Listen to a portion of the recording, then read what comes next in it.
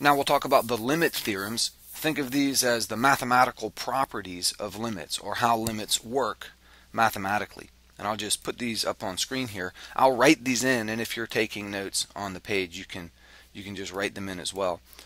But here's our starting point. Assume that we have a function f, and the limit as x approaches some value, we'll call it a.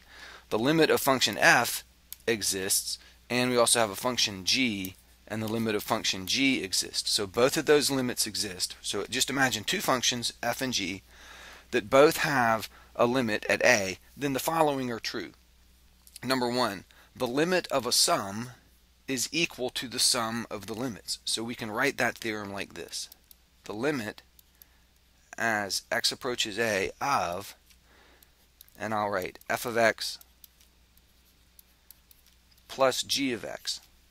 So the limit of this sum, these two things added together, the limit of that equals the sum of the limits. That equals the limit as x approaches a of f of x plus the limit as x approaches a of g of x. And that should strike you as fairly intuitive.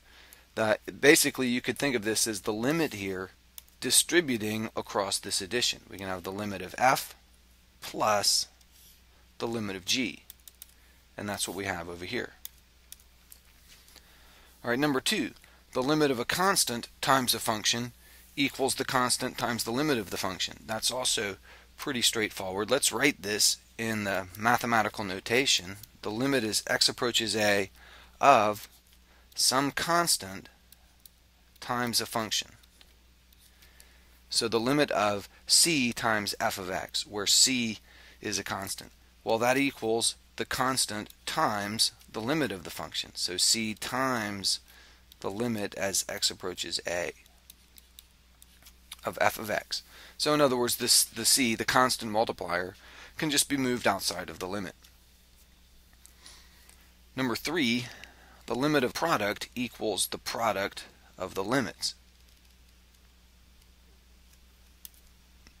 Okay, the limit of a product, that would be this. The limit as x approaches a of f of x times g of x. And that equals the product of the limits. So that will be the limit as x approaches a of f of x, and let's put that whole thing in parentheses, that times the limit as x approaches a of g of x. So you can think of the limit as distributing over the multiplication.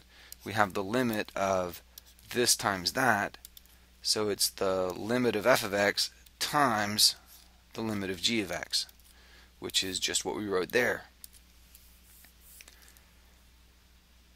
Okay, number four, the limit of a quotient equals the quotient of the limits. Okay, we'll write this the same way. The limit of a quotient would be the limit as x approaches a of f of x over g of x. The limit of that equals the quotient of the limits. So the limit as x approaches a of f of x over the limit as x approaches a of g of x. And that's valid as long as this denominator is not 0. The limit of function g as x gets really close to a can't be 0. Okay, and then number 5,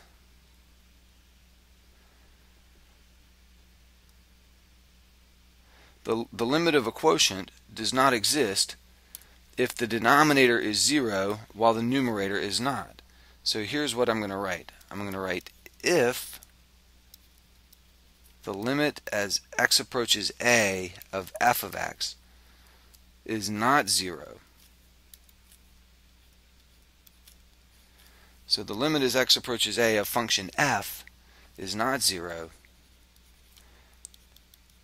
and the limit as x approaches a of function g is 0,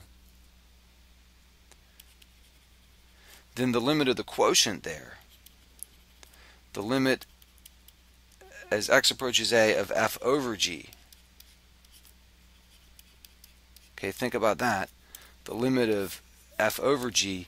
If the limit of g is 0, then that gives us a 0 denominator right there. So my sentence here, to complete this correctly, if the limit of f is not equal to 0 and the limit of g is equal to 0, then this limit right here, f over g, does not exist. The limit of f over g does not exist. Then number 6. Number 6 is the interesting one. And this is the one that's the most important for the study of calculus. If the numerator and denominator are both 0, the limit of a quotient may or may not exist. And that may strike you as obvious, because if it does exist or does not exist, of course, that exhausts all logical possibilities. Something either exists or it doesn't. But it's worth noting right here. Let's write this down. If the limit as x approaches a of f of x is equal to 0, so the limit of function f is equal to 0, and the limit as x approaches a of g of x equals 0, then the limit as x approaches a of f over g may or may not exist, and I'm out of room there. Let me clear up some space here.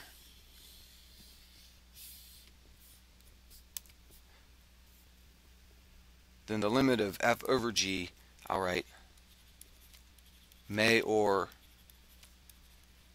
may not exist. And here's some elaboration on that.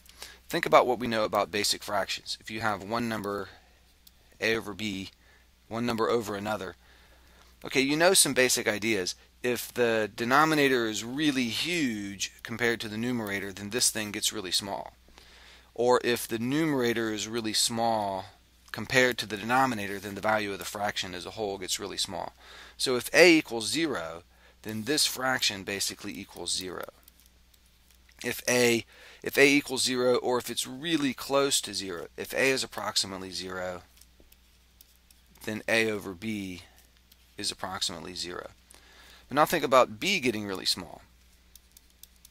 Okay, if b is approximately 0, if b gets really tiny and a doesn't, then the value of this fraction gets huge. So if b is approximately 0, then a over b is, this is not really a technically correct notation here. I'm going to say approximately infinity. That a over b gets really huge if the denominator gets really small. So we understand what happens if the numerator gets really small, the fraction heads towards 0. If the denominator gets really small, the fraction heads toward infinity. But what if they both get really small? What if we have 0 over 0? Well, we can't really calculate 0 over 0, but we can deal with the limits when those things are getting infinitely close to 0. And so what does this work out to be? Does it work out to be 0 because there's a 0 numerator? Or does it work out to be infinity because there's a 0 denominator? Well, it turns out it could be either one. It could be 0, it could be infinity, or it could work out to some finite value in between. And those cases are where the interesting problems in calculus show up, where we have what would normally be a 0 over 0 calculation that we can't compute, but we can do it, we can do the calculation involving limits, and we can find that a limit may exist there, and it may have a finite non-zero value. Okay, back to this page and a couple more comments. All of the facts that we've gone over here, all of these limit theorems, are also true for one-sided limits. And then I want to go over two more ideas that should strike you as fairly obvious. The limit as x approaches a of c. So this is a constant function. In other words, if you were to graph this, it would just have some constant value c right there. Well, it doesn't matter what a value you're approaching. The height of the function right there is always going to be c. So the limit as x approaches a of c is c. And we can also say this, the limit as x approaches a of x So in other words, we have the function y equals x, basically. So if here's x and f of x, we have this function where the y value is always equal to the x value. So if you're at some point a on the x-axis, or if you're approaching some value a on the x-axis, well, that's going to correspond to the same value a on the y-axis, because this is the line y equals x, or f of x equals x. So the limit as x approaches a of x is always a. Those two ideas right there should strike you as necessarily true with just a little bit of thought.